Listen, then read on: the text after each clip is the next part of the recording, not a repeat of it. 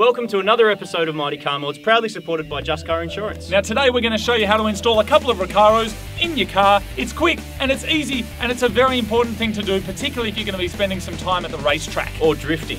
Or driving under the speed limit on public roads. In your registered, roadworthy and engineered car. Exactly. Now a lot of you are probably thinking, bucket seat? That sounds like something you'd find on an Indian tour bus 5 hours into your tour, 2 hours after you've eaten Rogan Josh, and now you're spurting everywhere and you need a bucket to sit on, but you can't find one. But no, bucket seats are an important racing automotive modification. That's right, and they've been around since the 1950s. Recaros have been put in all sorts of things, from aeroplanes to cars. That's right. That's right. Wow. This is Sesame Street. Now, of course, race cars, they only have one for the driver, but most normal cars, they come with two, because otherwise the passenger, they feel left out and they get a little bit snotty. That's right, or a little bit squashed up against the passenger window. Exactly, because they're upset. Now, Martin, what does a bucket seat do? A bucket seat holds you in during hard cornering or drifting, which is sort of the same thing. Exactly. So look, we're going to show you how to put two Recaros in. How long will it take, Martin? An afternoon, but you might need a friend to help. I like having a friend around to help. Let's do it. Today we're working on the Mighty Car Mods S15. Now from the factory they've got pretty supportive seats already, but that said, they have had someone else's bottom juice sweating onto them for the last 60,000 kilometres before I bought it. So that in itself is enough reason to change. You're going to need a socket and an Allen key. You're also going to need a couple of Recaros or seats of your choice, but we choose Recaro because Recaro chooses Mighty Car Mods. You're also going to need some rails. This is what adapts the seats to fit in your car. These arrived from Recaro in Japan yesterday. How good's that? Firstly, jack up your car. These base frames are pre-made to fit both the floor pan of the car and the seat's mounting system. The first step is to attach the rails to the bottom of the seats. All our instructions were in Japanese, but the diagrams and the odd English word was enough to get an idea of what goes where. The rails come supplied with all the appropriate bolts and hex keys.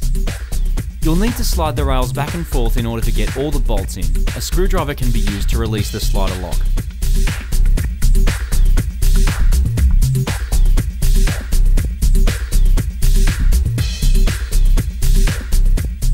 Next up, the old seats need to come out of the car.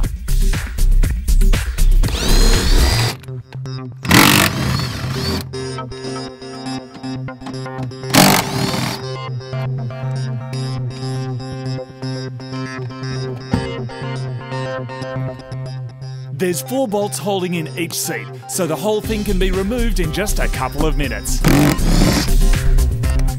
Depending on what type of car you've got, it might have a little wire running to the seatbelt, which lets the dash know when somebody doesn't have their seatbelt on based on weight. So make sure you rip that off before you rip the seat out. When I say rip it off, I mean carefully unplug it.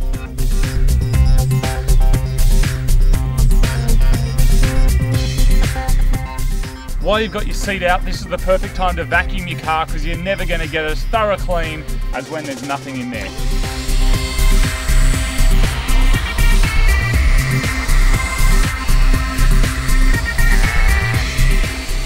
The funny thing is that without a passenger seat in the S15, the actual seating position is almost exactly the same.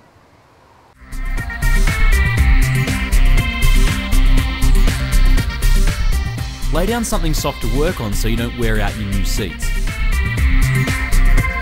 Okay, so the last thing to do is transfer over the seatbelt components from the stock seat onto the Recaro seat. The easiest way of doing this is laying down the seats next to each other and then you don't get confused about what goes where. We've also got to take off this wire, which is a little controller that lets the heads-up display of the car know or the dash know whether the passenger is wearing their seatbelt or not. That just runs off a little electric charge inside that seatbelt component, so the whole thing has to be transferred from this seat onto this seat and then it can go into the car.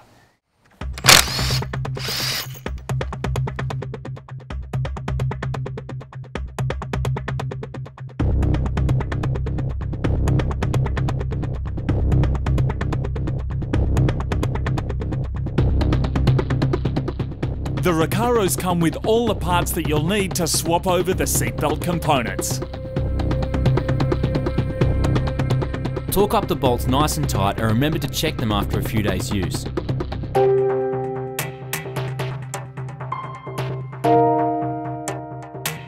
can use cable ties to attach the wiring to the same spot in the new setup.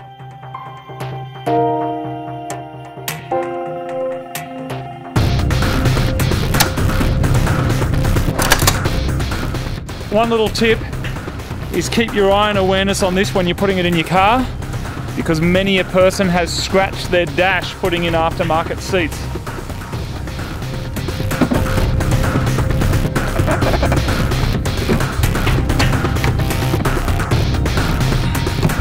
Alright, there it is. Now for extra safety, if you want, you can bolt them in. The original 4 bolts are put back in and the passenger side is all done. These Recaro SR7s sit in the middle of the SR lineup, offering a combination of features for track driving as well as day-to-day comfort.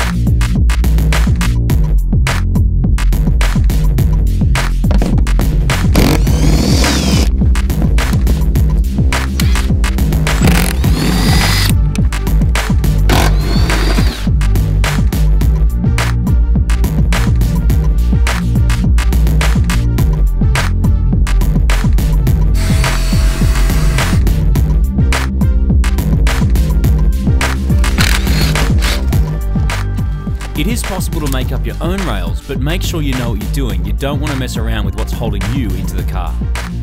Go for it.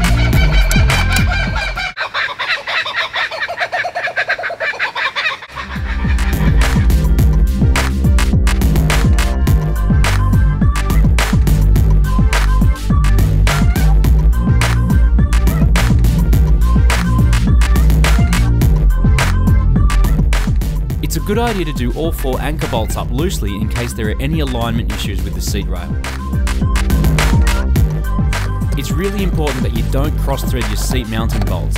Make sure the carpet is clear of the threaded holes and do them by hand until you're sure they're going in properly. They have a universal design that makes them look awesome in a wide range of cars, and they've done a great job of updating the interior of the S15. We've gone from this to this.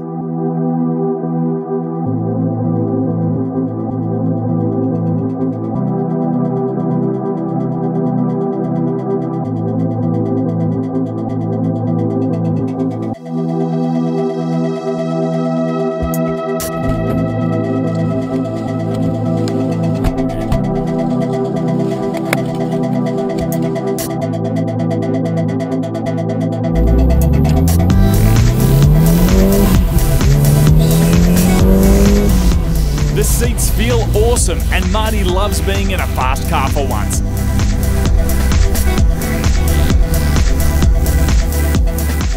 Of course, there's only so far you can go on public roads, but the seats feel awesome, the car looks better, there's no second-hand bum juice, and the true test of the Recaros will be when I smash Marty's Subaru at the racetrack. So there it is, it's a very simple modification, literally 4 bolts per seat. The great thing is about doing this is that it completely transforms the driving experience of your car, and it also updates the interior and makes your car look madder than it did before. Now it's really important to remember that you are changing 2 very important safety features of your car, which is your seatbelt anchor points and your seats. So if you're not totally confident, make sure you get someone who's qualified to help you out. Exactly, and as such, make sure you get proper gear to do it. And we'd like to say a massive thanks to Recaro Japan for helping us out with this episode. Now, Marty, what is next? I don't want to get too YouTube on you, but you should subscribe. Which way is it? I don't know, there I think. There? No, it's all, is it up?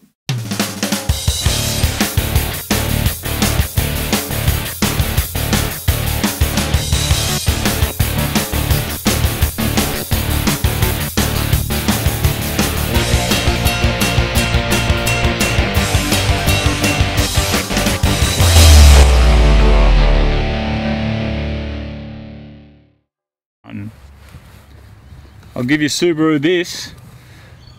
The back seats are more comfortable than this. But who needs back seats if you drive a real sports car, mate?